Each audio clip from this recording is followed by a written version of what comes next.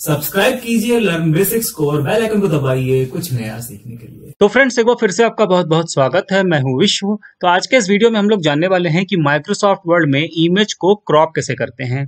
ठीक है, Microsoft word पर बेसिक से लेकर एडवांस तक के वीडियोस देखने के लिए नीचे डिस्क्रिप्शन में प्लेलिस्ट का लिंक दिया है, वहां से जाकर के आप वो वीडियोस देख सकते हैं।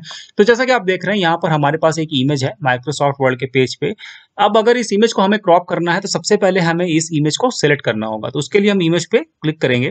तो जैसे ही आप इमेज पे क्लिक करेंगे तो देखिए चारों तरफ छोटे छोटे सर्किल आपको ये दिखाई पड़ रहे हैं। इसका मतलब ये इमेज जो है वो सेलेक्ट हो गई।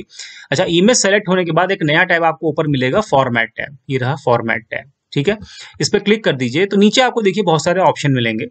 हमको चलना है राइट हैंड साइड में और यहाँ पर हमको ऑप्शन मिलता है क्रॉप का। ये रहा क्रॉप का ऑप्शन। इसके ड्रॉप डाउन पे क्लिक करिए।